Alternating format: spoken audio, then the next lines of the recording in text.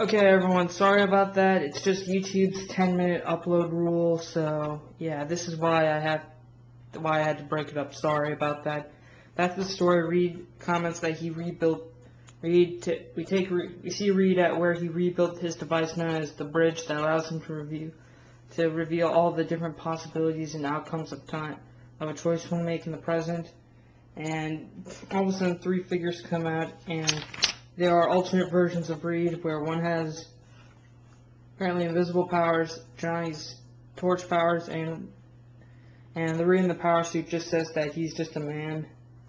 Anyways, they take Reed to a huge council of alternate Reed Richardses from different Earths. We see a lot. We see one that looks like the Brute and Nova. Pretty cool. Yeah, and then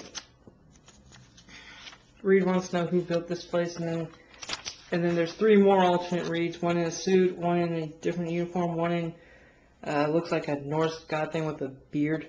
That they say, all with Infinity Gauntlets that say it's time Reed reached his full potential.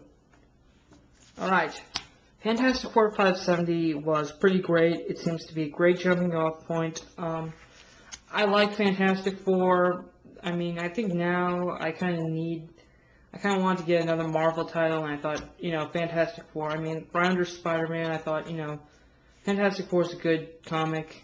It was Marvel's first Silver Age comic, so yeah.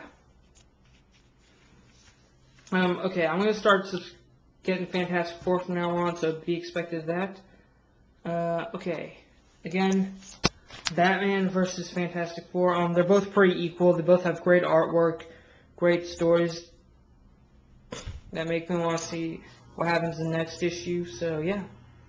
Okay. Until next week, or until I get something new I want to review. This is Spider-Man 1991 saying, see you later.